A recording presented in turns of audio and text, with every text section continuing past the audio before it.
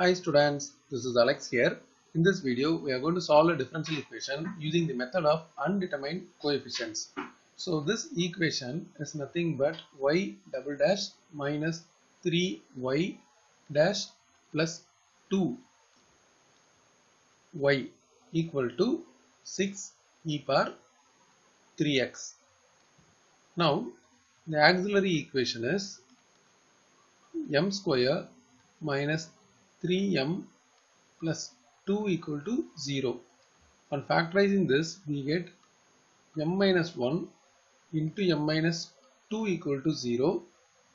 So we get two values for m. One is 1, other is 2. Using this, we can write the complementary function. These are two different real values. So c1 e power m1x, so which is 1x, plus c2 e power m2x, which is 2x.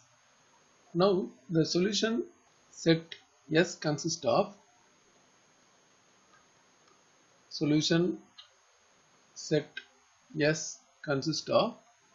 e power x and e power 2x, but the right hand side of this equation is having e power 3x.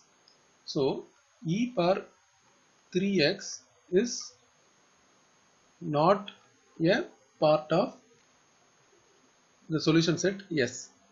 Therefore, let's assume the particular integral as e power 3x with some unknown coefficient. Now, let's find its derivative, which is c e power 3x into 3. Then again its second derivative, which is c e power 3x into 3 and one more 3, so 3 square.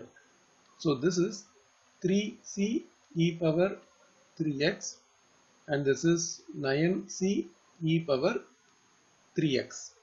Let's substitute all these things in 1. So substituting in 1.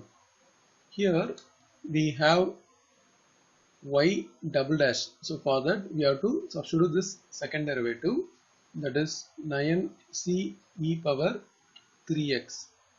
Then the second term is minus 3y dash.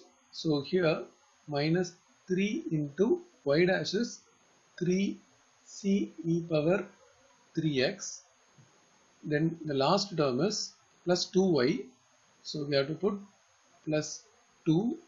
For y we have to put c e power 3x. And on the other side of the equation we have 6 e power 3x. So when I simplify this, the first term as it is 9c e power 3x, second term once again minus 9c e power 3x plus 2c e power 3x equal to 6 e power 3x.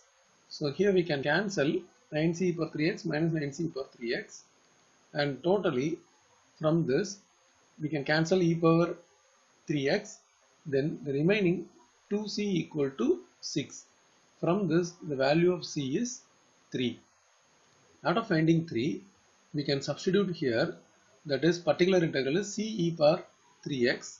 Therefore we get the particular integral equal to 3 e power 3x. After that the complete solution y is equal to complementary function plus particular integral. So y equal to c1, we have e power x plus c2 e power 2x, c1 e power x plus c2 e power 2x plus 3 e power 3x. So we got the complete solution.